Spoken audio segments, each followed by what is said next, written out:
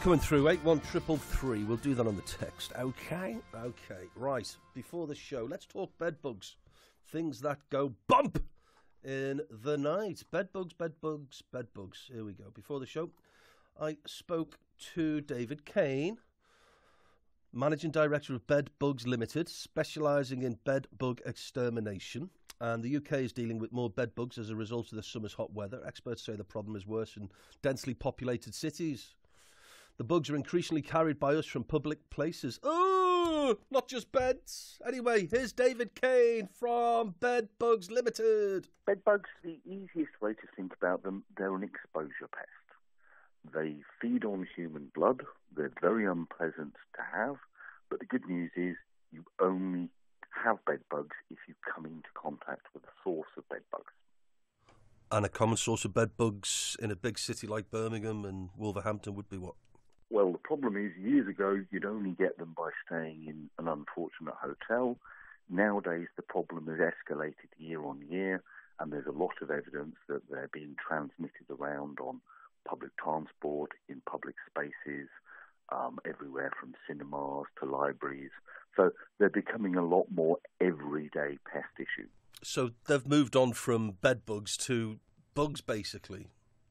Well, yes. I mean, we have a problem with the way that we name pests in general. So just because they're called bed bugs doesn't mean that they only exist in beds. So, for example, cinemas. How many cinemas do you know that have beds? I appreciate there's a few airlines that have beds, but that's not where we're finding the problem with bed bugs on airlines themselves. So bed bugs initially were found in hotels or guest houses which weren't hygienic. Is that correct? And then they would have been picked up by tourists on their skin and then they would have been transported back to the UK. Is that how it worked? Yes, stroke no. Technically, bed bugs started when man lived in caves. And they were a huge pest problem in society right the way up until the 1930s, 1940s. And then a mass education drive that said, hey, you only have bed bugs if you're dirty because we've got new DDT. And that's where the social stigma started. So they don't actually have anything to do with dirt, but invariably places that weren't looked after, checked and monitored and inspected on a regular basis developed problems that tended to be the lower end of the hospitality market. But nowadays, there's plenty of newspaper articles with lots and lots of five-star hotels having problems with bed bugs.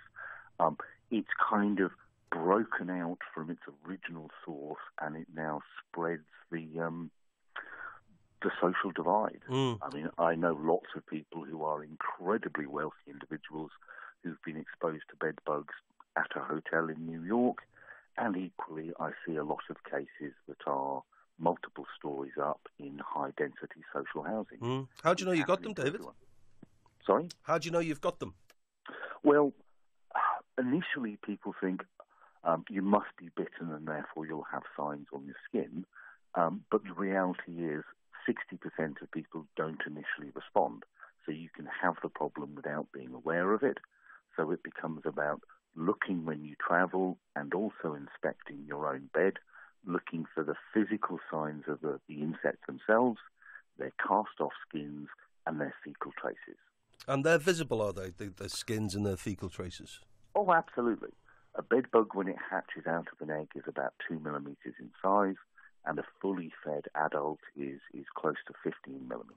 Wow. So they're completely visible by people, but as society, we've got out of the habit of checking our beds on a regular basis, as they used to do in the past, because the problem had been thought to have gone away. It's now come back with such a vengeance that people need to get back into those old habits again.